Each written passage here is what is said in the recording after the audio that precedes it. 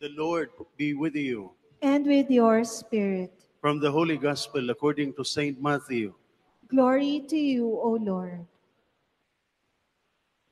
At the sight of the crowds, Jesus' heart was moved with pity for them, because they were troubled and abandoned, like sheep without a shepherd. Then he said to his disciples, "The harvest is abundant, but the laborers are few. So ask the master of the harvest to send out laborers for his harvest." Then he summoned his 12 disciples and gave them authority over unclean spirits, to drive them out and to cure every disease and every illness. The names of the 12 disciples, apostles, are this. First, Simon called Peter, and his brother Andrew, James the son of Zebedee, and his brother John, Philip and Bartholomew, Thomas and Matthew, the tax collector, James, the son of Alphaeus, and Thaddeus, Simon from Cana, and Judas Iscariot, who betrayed him. Jesus sent out these 12 after instructing them thus, "Do not go into pagan territory or enter a Samaritan town. Go rather to the lost sheep of the house of Israel. As you go, make this proclamation: the kingdom of heaven is at hand. Cure the sick, raise the dead, cleanse lepers, drive out demons. Without cost you have received, without cost you are to give." The Gospel of the Lord. Praise to you, Lord Jesus Christ. Please be seated. Without cost you have received, without cost you are to give.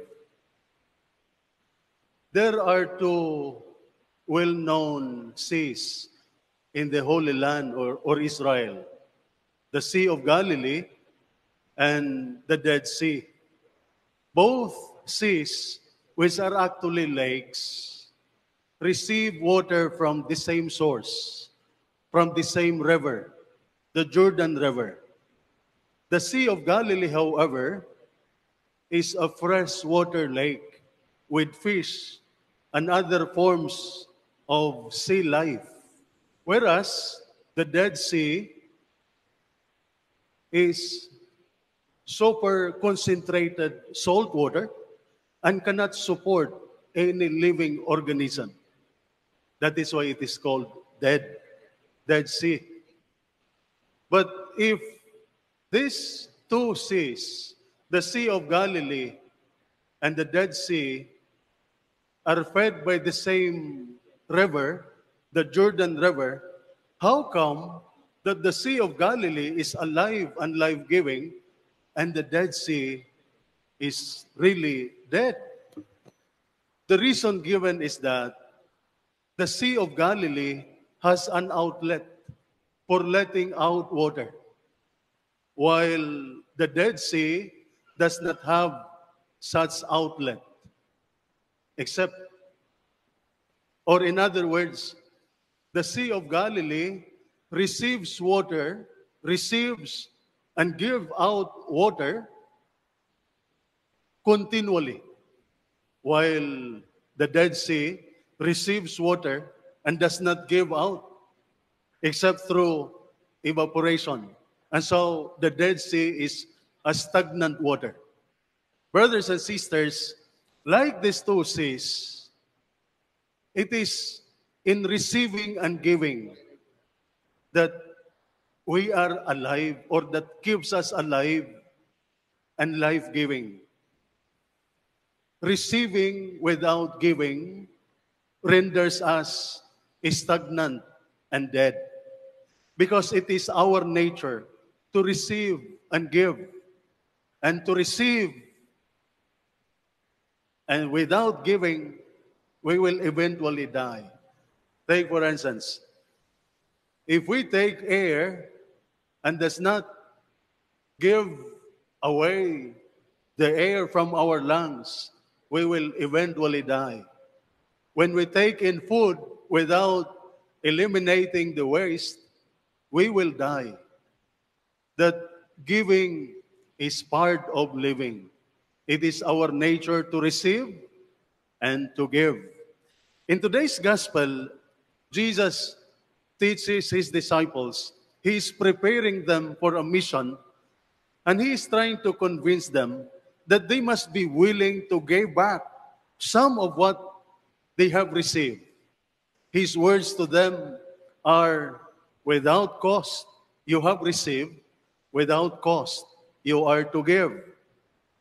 That missionary generosity, that is the giving of oneself, the giving of one's time, treasure, resources, service, for the sake of God's kingdom, can only become possible when we realize that all we are and all we have, including life itself, is God's gift. That is why St. Paul, in the first letter of Paul to the Corinthians, chapter 4, verse 7, he said, "What do we have that we did not receive?" And being a Christian is in fact a life of conscious receiving and giving back to God. Unfortunately, we often pay much more attention on receiving than giving. But as children of God, we receive the gift of faith, we receive the Word of God, we receive forgiveness, we receive the sacraments, we receive new life in the Spirit.